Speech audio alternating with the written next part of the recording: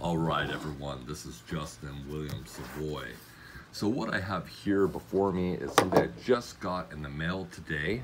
This is Newman, His Life and Spirituality, an intellectual and spiritual biography of John Henry Newman. Louis Bouyer of the Oratory, Ignatius Press. Sitting out in my back patio, taking a look at this book. I've been waiting for this in the mail. No voice from beyond the grave speaks to us as powerfully as Newman does, because there is no one who speaks more directly to the heart, as there is no one who speaks more directly from the heart. What is that? Cor ad cor lequitur? Is that what it is? Heart speaks to heart. I'm trying to think.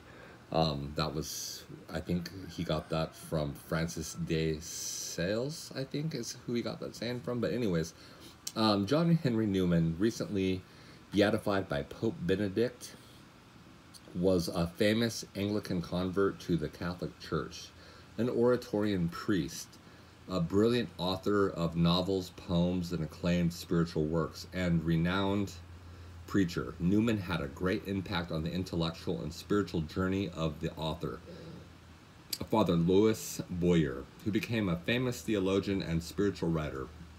His exchange with the thought of Newman over the years is a model of theological dialogue as Bouyer understood it. The passionate engagement with the free assimilation of all that can illuminate the Catholic truth. Bouyer does not see in Newman the eminent Victorian but potential contemporary, not the subtle philosopher, but a Christian of integrity who sought all his life to follow Christ and did so with an edifying fidelity.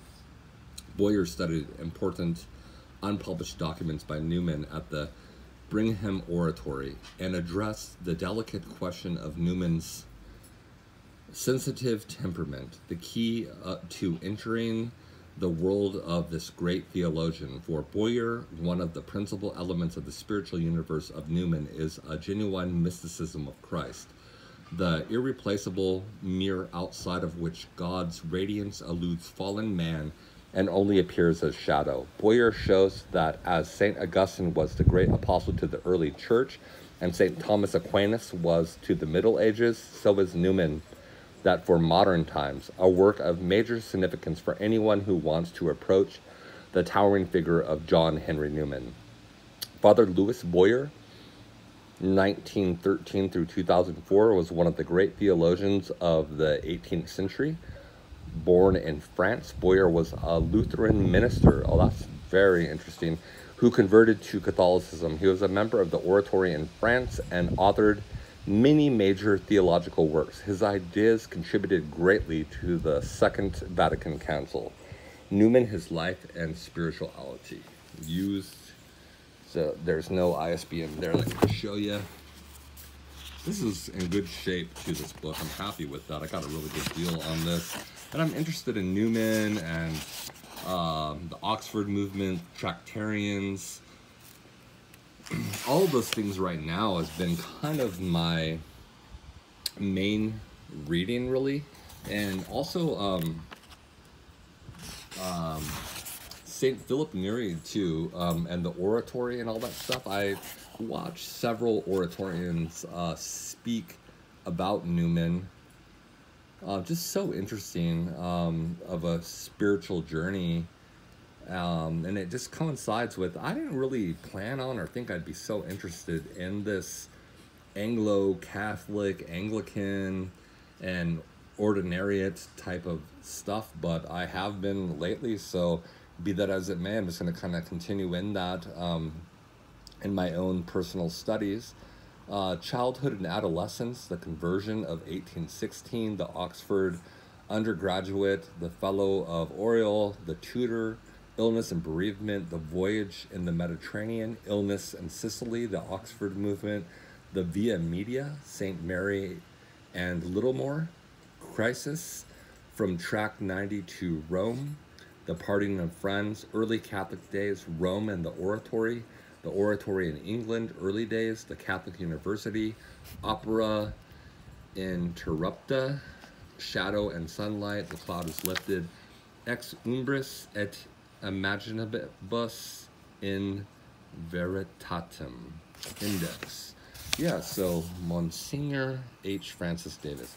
Yeah, cool little book. Looks very interesting.